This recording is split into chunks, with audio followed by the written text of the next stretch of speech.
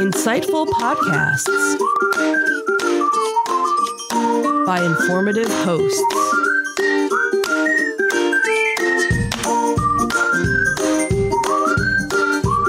Insights into Things, a podcast network.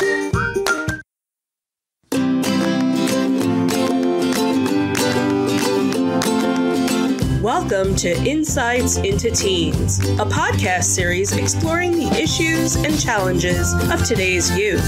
Your hosts are Joseph and Madison Whalen, a father and daughter team making their way through the challenges of the teenage years.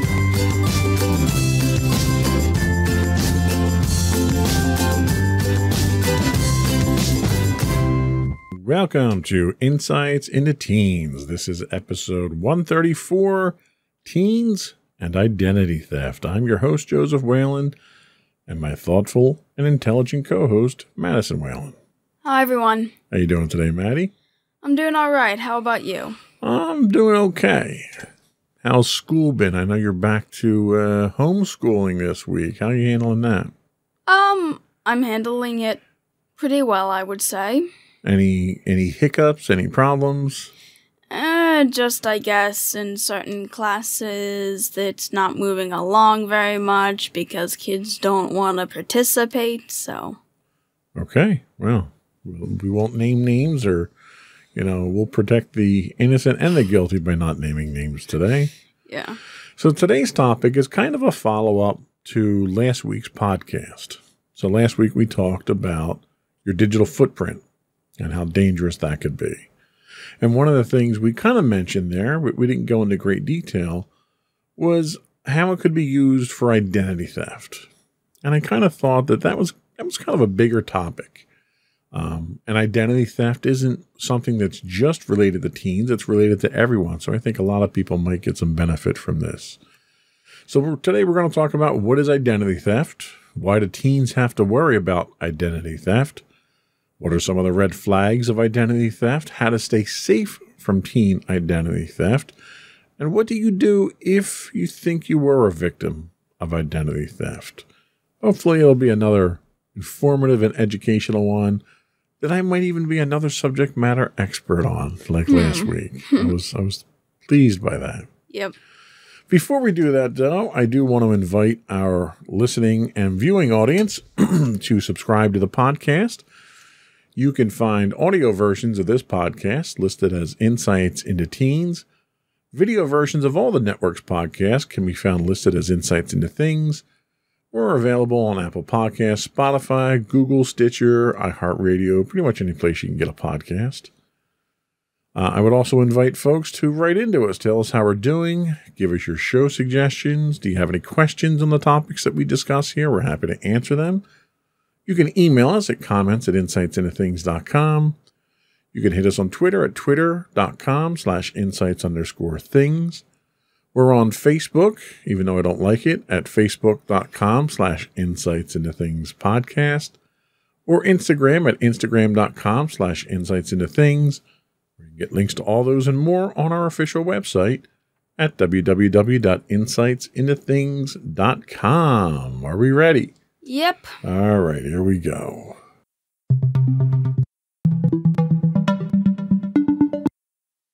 So what is identity theft? So today's research was from a very comprehensive website called idstrong.com. Identity theft is when someone steals your social security number, birth date, and other identifying information and pretends to be you, so they can apply for credit cards, mortgages, loans, or commit other types of fraud like filing a tax return with the IRS to get a refund. Scammers are often total strangers, but they can also be someone related to you or a close friend. Unfortunately, identity theft is very common, and children and teens are often targeted due to the fact that they're not yet using their credit. No one's immune from identity theft.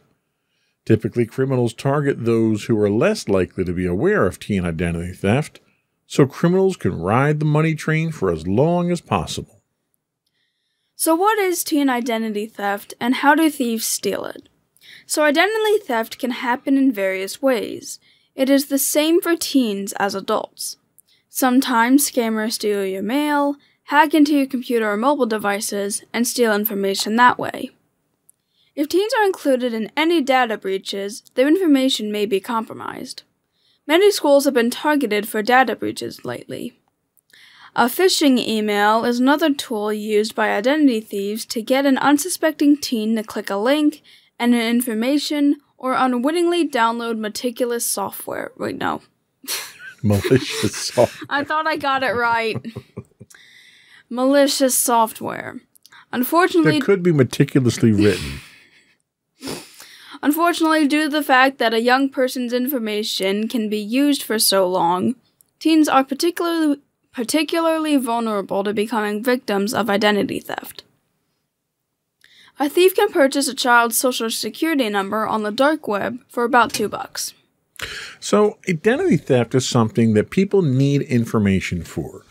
And last week we talked about your digital footprint, which is what your presence is on the internet. And one of the things that we talked about was the fact that people were so willing to share information. And that's kind of dangerous. So when people steal your identity, they steal it from various different locations. So, I mean, it could be as simple as someone dumpster diving and going through your trash. You know, today's Wednesday, we put our trash out today. People can go by and take your trash and go through it and look for bills or credit card information, you know, credit card offers, stuff like that. And they'll start to glean information. That's kind of an old-fashioned way of doing it. Another way is to steal your phone. If you lose your phone, kids are losing their phones all the time, right? Have you ever lost your phone? Only one specific incident at marching band. Right, and we were able to recover it fairly quickly. But is there any personal information on your phone? I mean, I guess. Well, Probably. Yeah, so you probably have information about mommy and daddy. You have contacts in there. That could be used for identity theft. The names of your pets could be used. One of the things that's kind of a security check when you get a credit card or sign up for a website is they'll ask you some personal questions. And they'll ask things like, what was your first pet's name? Or what was your grade school? Or what was your high school? Or, you know, what street was your school on? And these questions are designed to be answered only by you. So if I asked you, what was your first pet's name? What would you say? Why would you tell me? We're on the air, on a podcast, and you're going to tell me that. See? That's what I'm saying.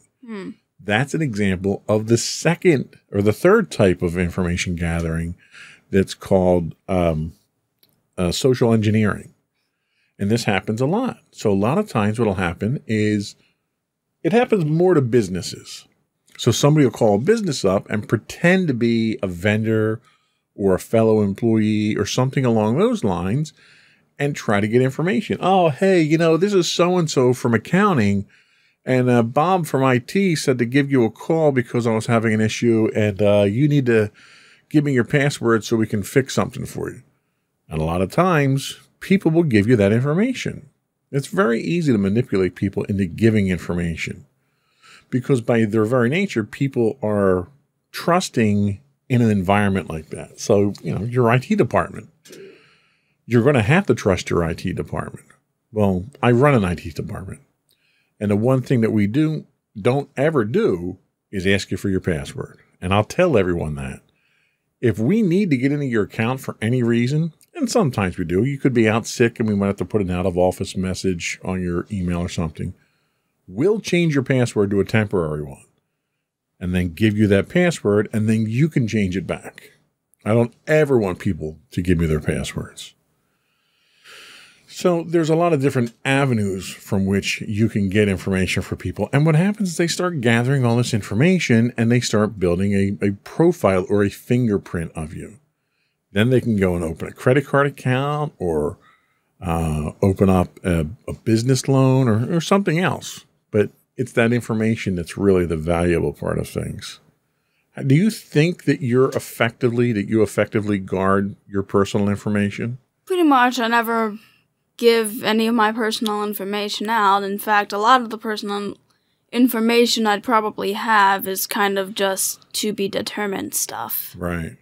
See, and what I'll do is, like, if I have a website that's asking me those personal questions for security, I'll give them completely different answers that have nothing to do with the questions. And then I'll record those answers in a password manager that I can secure and encrypt. So if they ask me, what was your first pet's name? I might say Blue, as an example. And then I'll write that down in my password manager. And then if I have to go do a password recovery again and it asks that question, I know what the answer to that question is. So, and we talked about fuzzing your data before. That's another form of fuzzing your data where you're not providing an anticipated response to your questions. If I ask you what your street address is and you tell me Saturn, like, that makes no sense. And oftentimes what happens, and they talk about in here that you could buy someone's Social Security number for $2 off the dark web. And how that works is you get data breaches. And you hear about this all the time. Almost every week there's another data breach. And that's when someone gets into a company's database and they just download tons and tons of data. Well, sometimes that data just comes across as raw text, so you don't know what it is. So you may be looking at that information and seeing home address or first address, and it says Saturn, and you'll look at that and say, well, that doesn't make any sense, and you'll just keep on going because it doesn't match up. So that's another reason why you fuzz that data, so that it's not something that's identifiable to the question too. Okay. So just another technique. So we haven't done this in a while. We're going to throw some statistics out there because this was a great one to do statistics on.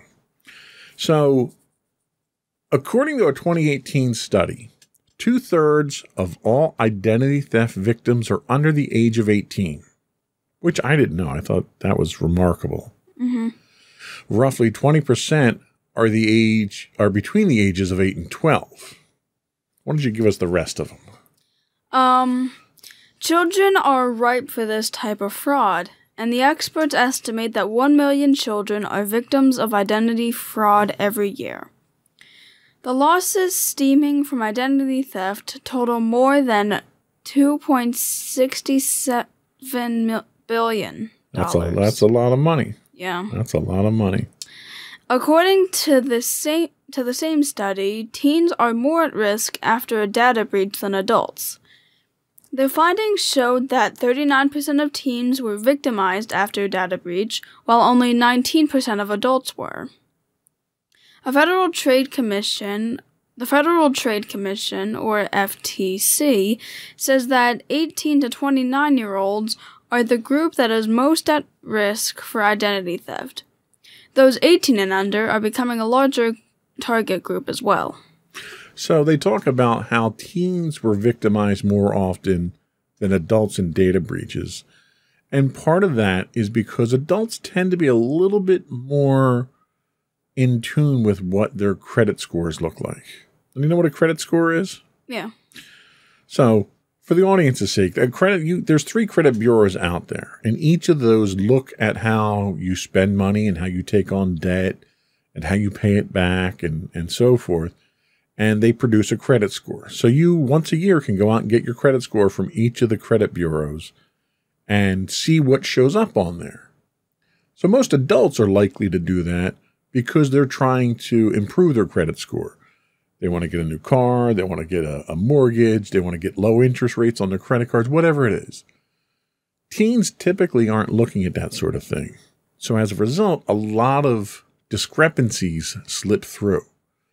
You may find out that you're 18 years old and have had a credit card for 15 years. You could look at your credit statements, your credit reports, which should never have happened, but that's because of identity theft.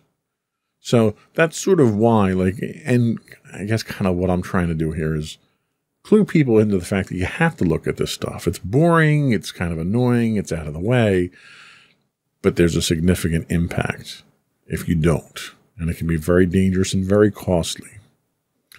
So we're going to take a quick break. We're going to come back and we'll talk about why teens are targeted for identity theft. We'll be right back.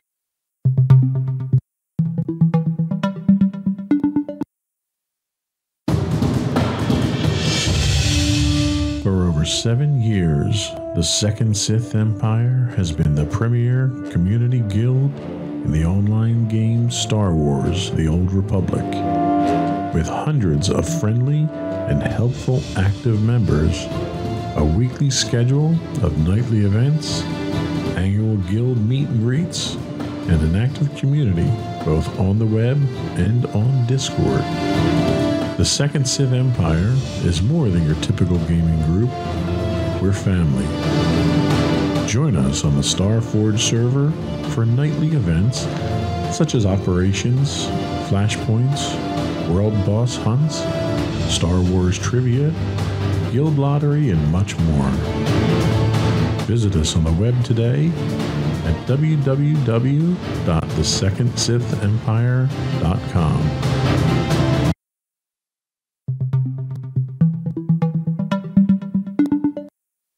Welcome back to Insights into Teens. Today we're talking about identity theft. And now we're going to talk about why are teens targeted for identity theft. So teenagers make great targets for scams for a number of reasons. Identity thieves target people who are easiest and who won't notice the fraud so they can maximize their profits. Some reasons that these criminals target teens are online use. Teens spend a large amount of time online signing up for accounts, gaming, and communicating on social media. This makes them very visible as targets. Teens routinely divulge personal... That's how you say it, right? That's correct. Teens routinely divulge personal information, including their home address, phone number, or whereabouts, through online social networking sites like Facebook, Twitter, and Instagram. These status updates are easily searchable and can lead to an identity thief gathering bits of personal data over time, including a teen's address, phone number, or pet's name, which might just be the answer of a security question for an online banking account. Online updates about a teen's whereabouts can also tip off a thief that the individual and his or her family is, say, on vacation together or at a grandmother's birthday party.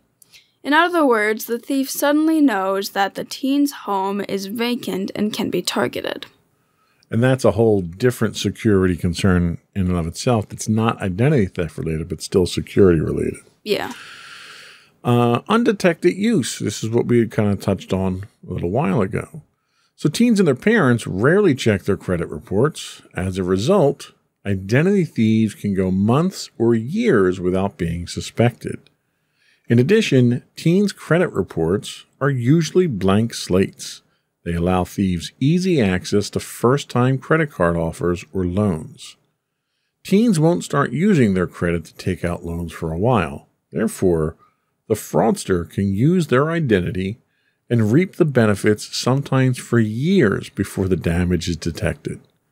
Usually, teens realize something's wrong when they apply for a driver's license or attend college and they try to take out school loans. So, teens have unused social security numbers. Not social media security numbers, no. I'm sorry. We didn't entirely do a full read-through. We did not, this, no. So, some teens have unused social security numbers. These are desirable among identity thieves because an individual can pair them with any name and birth date. An identity thief can then use or sell the social security number so that someone can obtain a fake ID for employment. Correct. Written wrong in the notes, but yes. Read correctly. Congratulations. Also, some teens share banking info. Teens generally aren't shy about handing off their credit card number to a friend that is buying group tickets for a basketball game or pre-ordering movie theater passes. This can be problematic if a friend isn't trustworthy or if someone with ill intentions overhears the exchange of information. Smartphones are frequently misplaced. Teens use their smartphones to transmit and store troves of personal data. Unfortunately, these devices can be easily lost or stolen and land in the wrong person's hands. Teens also use public Wi-Fi, When teens use public Wi-Fi, it's easy for an identity thief to obtain personal information that's being transmitted online. Although teens often view themselves as experts in technology, they should be aware of the fact that hackers and other online predators are often even more advanced and can easily snatch their information. Now, it's worth conveying a story that I had. I had attended a security conference up in North Jersey a couple of years back. It was at Giant Stadium, or was Giant Stadium, I guess. And during the presentation, they brought a white hat hacker out. So, not to get too into the weeds here, but you have black hat hackers who are unethical hackers, people that break the law and do things that are bad and illegal. And then you have white hat hackers who are considered ethical hackers. These are the guys that are the defense against the black hat hackers. Okay. So they're the good guys. They work for the FBI and the police and stuff like that. So they started the presentation out with a special agent from the FBI kind of going over his presentation. And up on stage with him happened to be this other individual they hadn't introduced yet. So when the FBI agent was finished with his presentation, he introduced the other individual as a white hat hacker who the FBI worked with frequently to do data forensics and stuff like that. Well, while he was on stage there, he was actually running a utility on his phone that was identifying everyone else's phone in the presentation there that was in the audience, identifying the vulnerabilities and actually hacking into several of the phones. Me being paranoid as I was, first thing I did when I walked into this presentation is I powered my phone off so that he couldn't get into my phone. But he had a tool on his phone that could do this stuff. And this is really where some of the more sophisticated attacks come from. So when you're on your phone at Starbucks or at the library or wherever, and you're on the public Wi-Fi, that public Wi-Fi is not secure. And people think that, oh, well, it's free, it's fast, I'm going to use that. That's usually not a good idea. Because anybody who happens to be on that Wi-Fi who's running one of these utilities can access your phone if there are vulnerabilities on there. And again, I'm going to go back to devices that are secure versus devices that are not. So Apple, for instance, pushes their security updates out regularly. Doesn't matter who your carrier is, doesn't matter where you bought your phone from. If you're running an Apple device and there's a new patch that comes out that patches a security hole, you'll get it within a day or two from Apple automatically. If you're running Android, the updates for Android trickle out slower because Android, you have different versions of Android that are out there. You have different manufacturers and how they handle their updates. Your carriers may be pushing your updates out there. So Android devices don't have the same level of security when it comes to patching things. And the first thing these utilities do is they see who's on the network. They do a scan because you can send a query out to see what operating system you're running.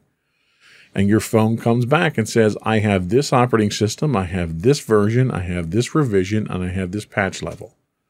And if they identify something that has a known exploit, they'll push a button and they can, in some cases, immediately take control of the phone. That's how powerful these tools are. But if you were never on that Wi-Fi access and you had your Wi-Fi turned off there, they can't do that because your carriers have a more secure way of communicating. So that's kind of the scary thing about using public Wi-Fi. What are some of the other things that we have? So teens also use the same password for multiple sites. When teens don't use complex passwords for their online sites or use the same password multiple times, it is easy for a thief to access their accounts. The answers to their security questions might also be easy for others to figure out. Now let me stop you there for a second. One of the things that we're in the process of doing at my office right now is moving from one password manager to another. Now, the password managers themselves allow you to access all of your passwords from one centralized, encrypted, secure location. The advantage to that is every time you go to set up a website account, your bank account, whatever, you can create a very complex password that you'll never remember, but you don't have to, because that's the job of the password manager. As long as you can get into the password manager and remember one complex password, it does the rest of the work for you. A lot of people get in the habit of using simple passwords or passwords that they can remember, and passwords, like the first thing they'll come up with are birth dates. Everyone uses birth dates for everything. So somebody can figure out what your spouse's birthday is or what your kids' birthdays are. They're 70% of the way there. The other problem people fall into is they reuse the same password over and over and over because they can remember it. They may think it's it could be 50 characters, it could be very complex, but if you use it more than once, all you have to do is compromise it in one of those locations. And compromising your password isn't necessarily about compromising your device or you. It could be about you putting that same password into a site that doesn't protect your password. Then they get the database from that location, and because you used it at 10 other sites, they now have that password that they can access it in 10 other locations. So unique passwords, complex passwords, managed through a password manager is the best way to go. Okay, moving right along. Teens also don't understand identity theft. Teens are often targets for identity theft because the risk of becoming a victim isn't on their radar. They don't always understand that their actions are making them vulnerable, and they are unaware of the severe consequences. Teens also tend to be unconcerned about identity theft and don't worry about the consequences, believing it won't happen to them. That's no guarantee, and the lax attitude may put them at risk. Unfortunately, teens don't fully comprehend the negative impact of identity theft until it's too late. And it's not just teens. I don't want to pick on teens here. Most adults don't either, especially older adults. You know, people that aren't used to the internet age. They're people that are used to going to the bank and talking to a teller, don't appreciate the fact that everything that you could do walking into a physical location can now be done from your phone. And, you know, you have older folks who don't really know how to secure their phones because to them a phone is for talking to people. They don't appreciate how powerful smartphones are today. Mm-hmm. So that lack of appreciation for what the technology can do, plus the advancements in banking, make them very vulnerable to identity theft because they don't put the two together. So it's not just teens, it's everybody. Identity theft can destroy or damage a teen's ability to qualify for student loans, acquire a cell phone, seek employment, or secure a place to live. These teens can face a number of roadblocks during an already challenging time of applying to colleges, trying to land jobs, and building credit. These obstacles can take a long time to clear up. In the meantime, teens could lose out on hitting important milestones and landing the important opportunities they deserve. But there are some red flags. Some warning signs that your teenager may be a victim of teen identity theft are they are receiving pre-approved credit card offers and loans in the mail. They receive a bank statement or credit card statement in your child's name, and they have no accounts. You receive calls from a collection agency about overdue balances on fraudulent credit file accounts. They apply for a student loan or driver's license and find out that someone already has one using their social security number. Your child's credit report shows accounts and a full credit history that does not belong to them. Your teen is arrested for a crime they never committed. That sounds like the A-Team. So yeah, there are red flags out there, and some of these are not as bad as they used to be. You know, one of the things credit card companies used to do 10 years, 15 years ago is they'd ship a credit card out to you that's pre-approved, and you open it up and you rip the sticker off, you call a number, and you can activate it. Well, you can feel, like if you go through the mail, you can feel when there's a credit card in an envelope. So what would happen is people would rifle through the mail, they'd feel the credit card, they'd steal it out of there, they'd activate it themselves, and they'd run it up before you even know you got it. So a lot of credit card companies stopped doing that, which is nice. But yeah, these are the things that you'll see if you're not actively looking, because these are the negative things that you're going to get pinged on. So hopefully before you get to the point that you start seeing some of these red flags, you've already started to investigate some of your own credit history. So it's, again, we try to always end on a high note, so it's not all doom and gloom. When we come back, we'll talk about how to stay safe from identity theft. We'll be right back.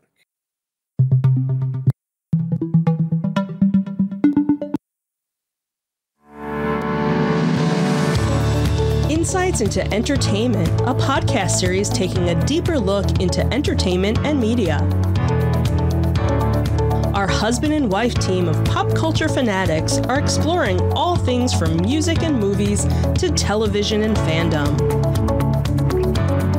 We'll look at the interesting and obscure entertainment news of the week.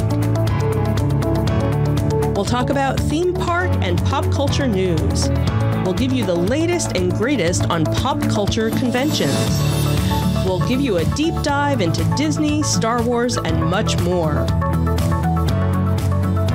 Check out our video episodes at youtube.com/insightsintothings. Our audio episodes at podcast.insightsintoentertainment.com, or check us out on the web at insightsintothings.com.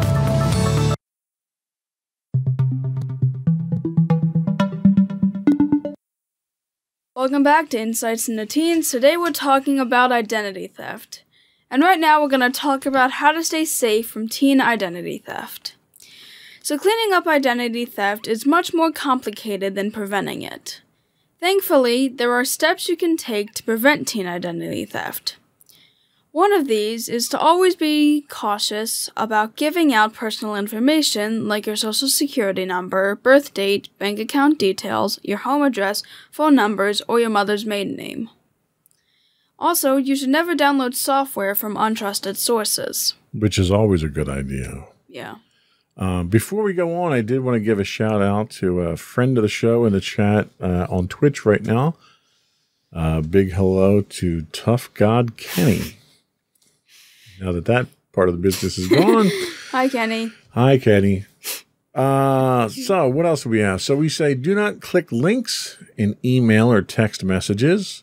Visit the website yourself using a clean browser window. Monitor your credit report, which we've talked about. You can get a free copy every year. Put a freeze on your child's credit report. And this is another thing a lot of people don't realize, is that you can actually put a freeze on your credit. And I wasn't involved, but my information had been compromised in some data breach a while back for a service that I used. And it wasn't severe. They didn't get passwords or anything like that. It wasn't clear text. But the first thing I did was I went to all three of the credit bureaus and I put a freeze on my credit. So when you put a freeze on there, you can go to the credit bureaus and basically tell them, don't approve anything until you hear from me. And they'll give you a certain security combination that you have to jump through in order to turn it back off. But then if someone tries to open a bank account or a credit card or a loan or anything like that, they have to go to the credit bureaus in order to get approval, and the credit bureaus will report back to whoever's asking for it and say, there's a freeze on here and this guy can't have any credit. So that immediately shuts down the ability to open accounts under your name. They also say shred documents with personal information on them before throwing them in the trash, and this prevents the dumpster diving and getting that information out. Yeah, I was kind of just thinking maybe like my first thought was just burn it. That's but probably illegal. Don't burn it. Yeah, that's probably illegal in most states. Just shred it. But we don't have a shredder here, so I tear all that stuff up that I get. In fact, I went through the junk mail today and shredded it pretty good with my hands. So you at least do that, because then it makes it more difficult. What else do we have? We also have always use very strong passwords on computers, tablets, and mobile phones. And we kind of already mentioned that one. Right. Avoid storing personal information on a cell phone without using a biometric to secure it, like Face ID or Fingerprint ID. Keep your computers and mobile devices locked with a PIN. Store your Social Security card and birth certificate at home in a safe location. Protect your PIN when entering it at a gas station or ATM. Never put your Social Security number on your resume. So there's a couple other really good ones they talk about here, and it's worth kind of expounding on them. So you have a debit card now, so you potentially could be using some of this technology now moving forward. Yeah. And the one thing they talk about protecting your PIN, if you go to a convenience store now or a bank or so, you'll notice that they have these little covers that partially obscure the keypads. And the reason for that is so that somebody standing next to you can't watch you punch the numbers in. But it's important to be mindful when you are entering that information in. You should always try to obscure it from view from anybody. There could be people with cameras and stuff like that. So always sort of get up on top of that device and punch your number in there so people can't get that. They talk about using Face ID and Fingerprint ID. From a security standpoint, there's a huge difference between the security levels there.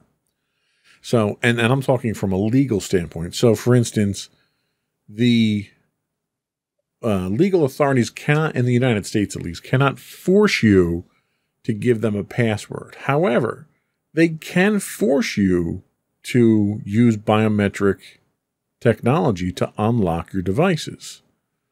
So your face, for instance, they can force you to unlock it with your face or your fingerprint.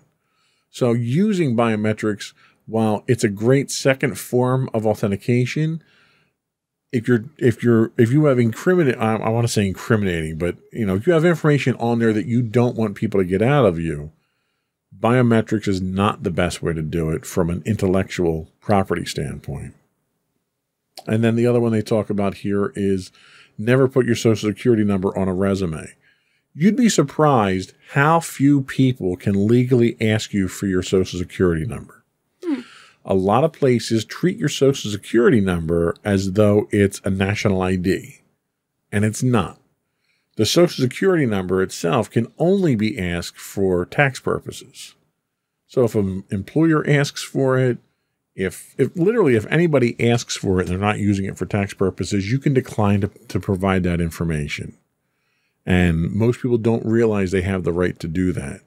But so much stuff for identity theft gets tied back to your Social Security number.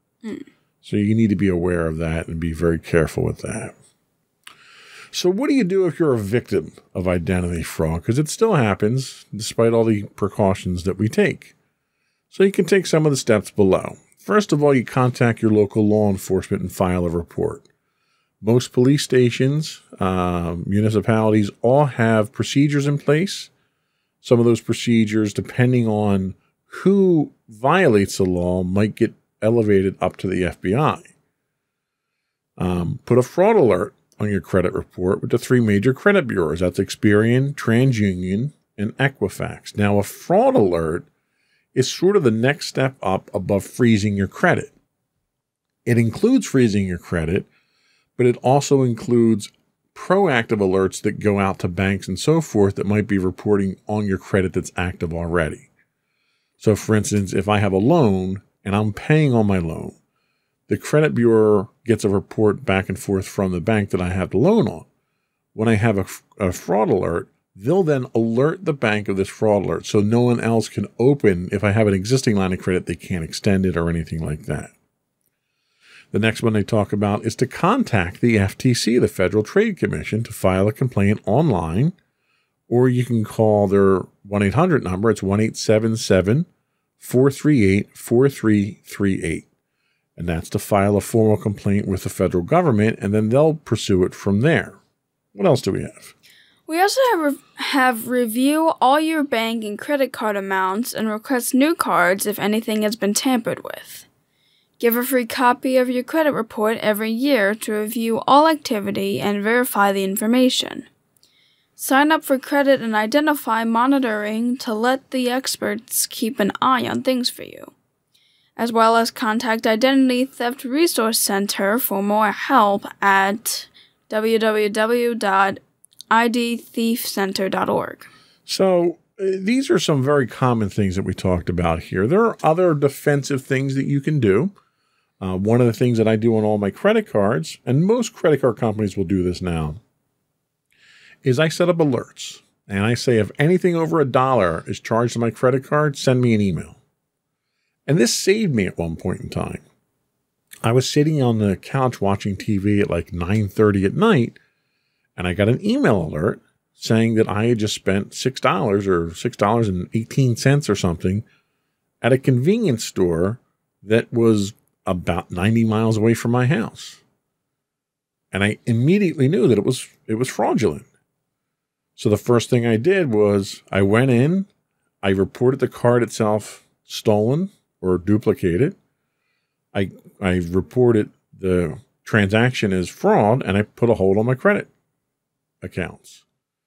And within 15 minutes, my credit card company got back to me and confirmed that it wasn't. So what they do is when you use a credit card, if you swipe the credit card or you tap it or use any of the automated methods, they get a notification on that transaction that the card itself was physically present.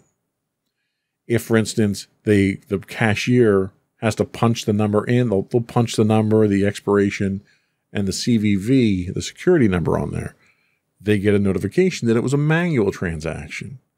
So my credit card company immediately called me back, said this was a manual transaction. Somebody, got a copy of your credit card number and information, and they gave me my money back. They canceled the card and sent me a new card. So having those alerts is important. The other one that you can do is most bank accounts now give you your credit scores. Not a credit report, but it's a credit score. And most of those credit scores come with a justification for the score. And that's usually something that will tell you, how much credit you have, what accounts you have open, and a lot of details about that. Using that will tell you if you have accounts open that you're not aware of. So contact your bank. Find out what services your bank can provide for you, what kind of identity theft services they have. A lot of banks now will offer identity theft service as a complimentary service to your account information. So there's a lot of tools in the toolbox that you can use now that can help you protect yourself, that can help you resolve these things. But the government is aware of these now. The identity theft 10 years ago was much more difficult to combat because the federal government didn't have these programs in place. And a lot of times they thought people were scamming them and they thought they were just trying to get out of their debt and stuff like that. Unfortunately, because it's gotten so bad, the federal government has now put a lot of these things in place now to protect you. But teens are susceptible. They don't use their credit, and you got to keep an eye on it. So we'll be right back with your closing remarks.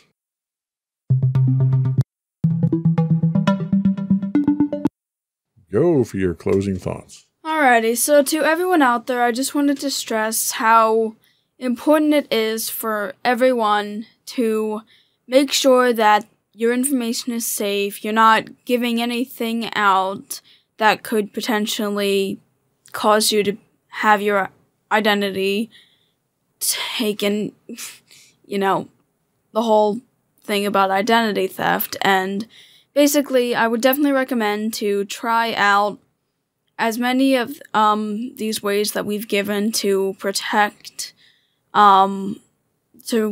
protect your credit, and so that you're not charged and people can't steal your information, and do some research of your own and find other ways to help. Okay, sage advice as always. Thank you. I think we've kind of beaten the digital security monster down for a little bit here. I think we're good right now. Next week, I think we're going to be back talking about dealing with class clowns, right? Yep. That's one that you wrote up. Yep. We'll have that for next week. In the meantime, I want to once again invite our listening and viewing audience to subscribe to the podcast. You can find the audio versions listed as Insights into Teens. The video versions of all of our podcasts are listed as Insights into Things.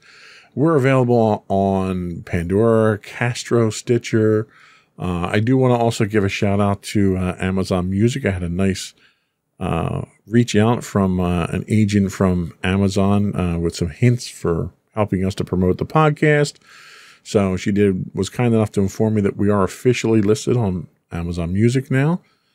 I would also invite you to write in, give us your feedback, tell us how we're doing, give us show suggestions.